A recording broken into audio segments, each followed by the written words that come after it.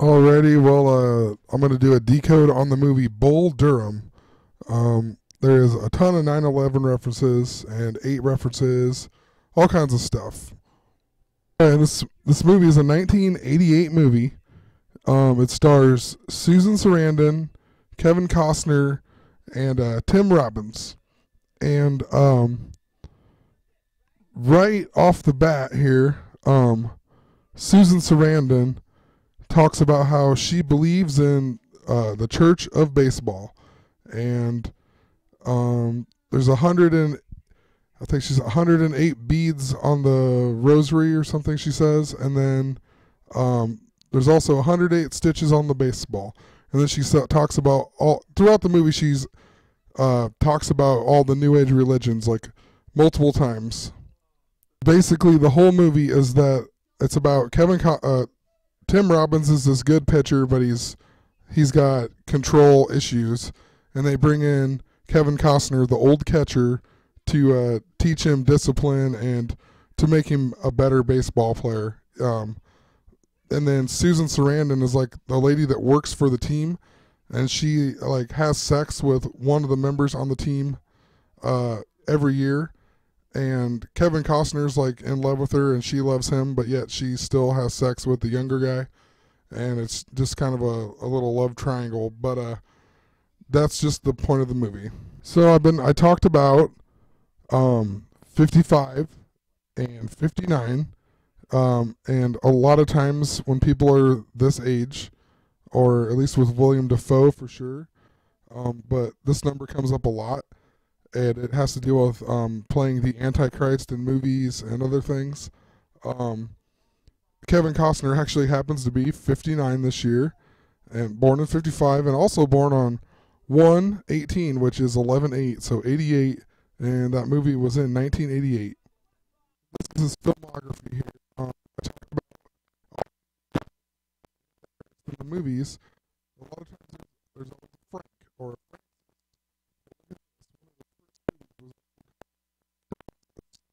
And he plays Frank Farmer in The Bodyguard. So you got your 66 with the 2 F's and a Frank again. I've actually never watched this movie, surprisingly, but I know like Whitney Houston was in it, and she died and all that. And I just find this interesting that he played a real life guy named Jim Garrison, and Jim Garrison. Well, he died in 92, which is 22 years ago.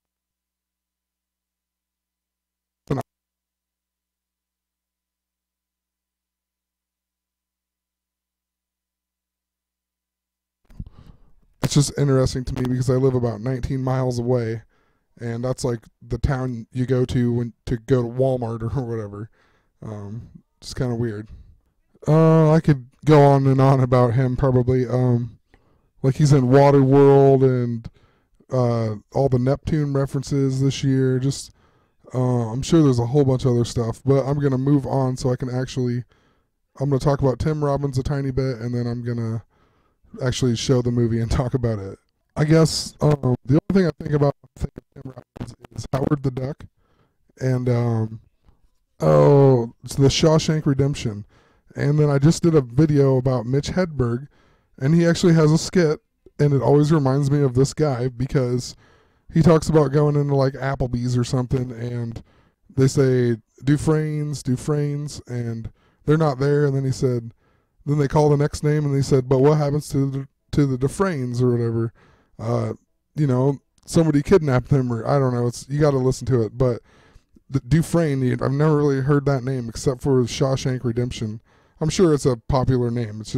It just reminds me of that, so that's why I think of Tim Robbins. Anyway, also, it reminds me of Howard the Duck. And I went to Howard the Duck here. I just remembered Beverly and Howard and whatnot, and Beverly was played by Lea Thompson, the mom on To the Future. And anyway, I seen her picture here, and I seen the 08.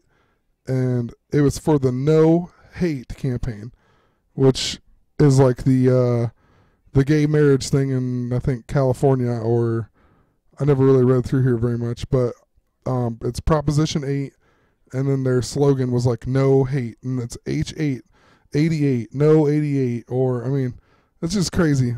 Anyway, I'm gonna go back to the movie, but just weird that you find stuff like that off of just basically doing nothing. Okay, well they flash a ton of 26s throughout this movie, but that's not all, honestly. Anyway, on the uniform here, they always show the D and the D, which is your 4 and your 4, your 44 reference. The mascot is also the bull, and there's a part later on in the movie where they hit a home run and it lights the bull's eyes up and they're red and whatever.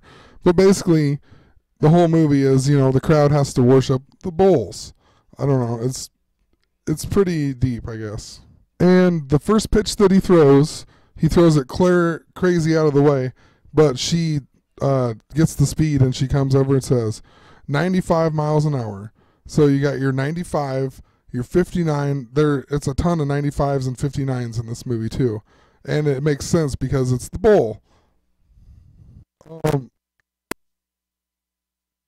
The guy pitching is actually number 37, and here's the first time they flash 26, and here's him as number 37. So they bring in Kevin Costner, and they tell him that the pitcher, his last 5 pitches were faster than his first 5 pitches. So there's a 55 reference. So they bring in Kevin Costner, and they tell him why he's brought in there, and he's mad about it. But he knows that won't happen, and they're just using him. But they tell him it's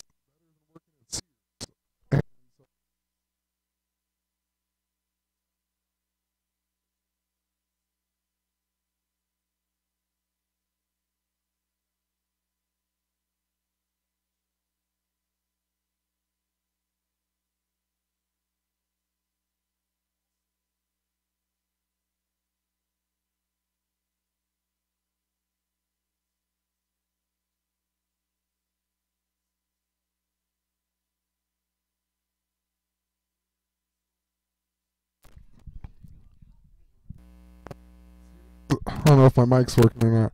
Sears was actually based in the Sears Tower, and then earlier in this movie, remember I said they talked about the 108 beads on the rosary and 108 stitches on the baseball, which is actually 216 double stitches, which is 6 times 6 times 6. But look at the Sears Tower, 108 stories. Also, it was completed and built in 1973, and it's on 41 degrees north, which is 40 in 1941, 73 years ago. This was built in 1973 on 41 degrees north, 108 I talked about. And Sears is now headquartered in Hoffman Estates, Illinois. And Hoffman, it was incorporated in 1959. There's your another 95, 59, 666. Also says here, the first Sears catalog was published in 1888. I know it seems ridiculous, but they know the movies all over the place. And right here, this girl comes up to him and says, "Hey, I'm Millie." And who are you? And he says, "I'm Tony. I play second base. Second base is 2B. A B is second letter, 22. And it seems ridiculous, but it's like a scene that makes no sense. It doesn't even need to be in the movie. It's just a little filler. And so they have to throw in a number with it. Right here, this guy, he holds up the Bible and tells everybody in the locker room that he's going to be holding a daily Bible study thing at 3 o'clock. And basically everybody's like, you need to get laid. Like, it really makes no sense with the movie at all. They just throw it in there. Like, they're making fun of this guy basically in the movie. It's just weird. And here they're flashing the 26 once again. Alright, and right here, as number 44 is pitching, it's the beginning of the game, the first game when Kevin Costner and Tim Robbins actually played together, which I'm going to get to that in a second. But number 44 is pitching. And the announcer announces, don't forget, Saturday is Bull Day, which is a total Saturn bull god reference. Saturn yeah, it's not that hard to look up, I guess, but it's a total reference to that. Don't forget, Saturday is the Bull Day. It is. And right here, this guy's using a chicken bone cross to do voodoo to get the evil spirits out of his bat or whatever. And this guy's like, let me touch my bat on there, and he won't let him. But anyway, it just reminded me of all during the baseball season and all the crazy stuff that happened this year, like with Moustakas hitting the home runs and whatnot. And we wondered how it was done. Well, maybe it was voodoo. I don't know. Also, like throughout the movie, they never really bring this back up. They just kind of flash this. It has nothing really to do with the plot whatsoever, except for at the very end, his girlfriend or something puts a curse on his glove and they lose or something. But other than that, they don't really bring it up. It has no point to really even be in the movie.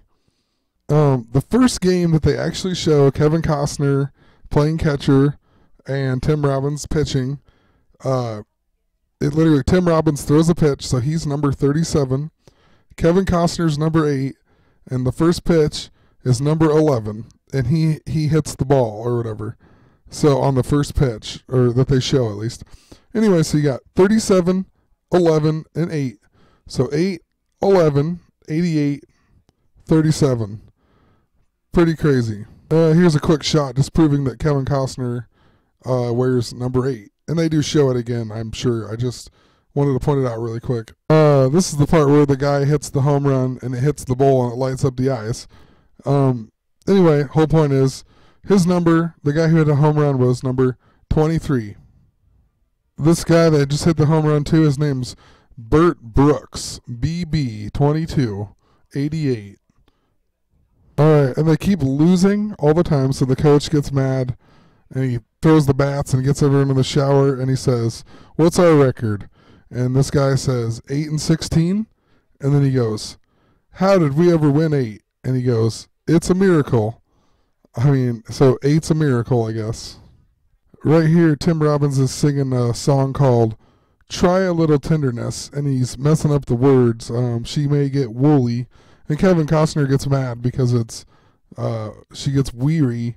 And anyway, I looked up the song here. The rights to the song are actually owned by Otis Redding on the single from 1966. So I clicked on Otis Redding. He didn't actually write the song, but he owns the rights to the song. And he was born in 1941, 73 years ago. He also died at age 26. So he made a cover of it, and he owns the rights. But the song was actually written by Harry M. Woods and a couple other guys, but he actually wrote it, and the other guys are like, they help out, I guess, as what I was reading through here. But anyway, this guy, the guy who actually wrote the song, died at age 73. Even more interesting is he died on January 14th, which is 1-1-4. So 11 times 4 is 44. In 1970, which is 44 years ago. The song was also performed by a studio orchestra during the opening credits of Dr. Strangelove. This film was directed, produced, and co-written by Stanley Kubrick.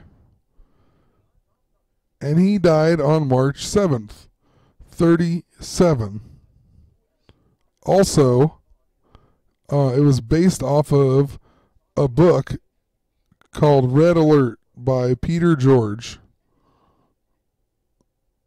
Peter George died 6-1 of 66. Kevin Costner takes away his guitar, and he tells him he's pissing away his career or whatever, and he says, I'm not pissing it away. I own a Porsche, a 911 quadroponic something, but there's a 911 reference right there, and there's more later on. I'm going to make a part 2, so stay tuned. And keep in mind, Iron Maiden.